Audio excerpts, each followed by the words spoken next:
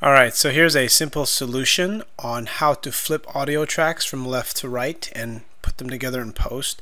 I use a Tascam DR40 to record my podcast with my co-host, and when you finish the podcast or the recording, I'm talking on the left channel and he's talking on the right channel, and when you listen to it, it doesn't sound, I mean, the quality is good, but it doesn't sound, you have different ears talking, and I want both ears to talk. So here's a simple solution to do it. What you're going to do is basically duplicate the file, and after you duplicate the file, you're going to flip the channels, and then after you flip the channels, you're going to put them together in post, and then you can either edit or you can export to a new file. So what we're going to do first is we're going to take this audio track here. We go to Effects, then we go to Amplitude and Compression, then we go to Channel Mixer, and then we put it on Swap Left and Right, and you click Apply.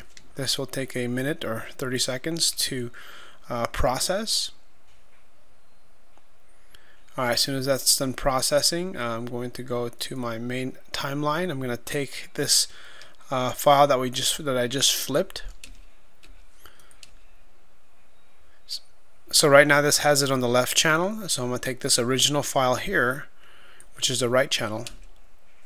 So now the sound is on left and right. I was expecting that these actual wavelengths, like this top one here and this bottom one here, would actually change. They would flip, but they don't. It's just processing that happens.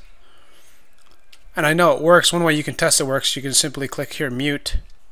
Now it's playing on left. Now it's playing on the right because I'm muting the left. And that's a real simple way on how to do it.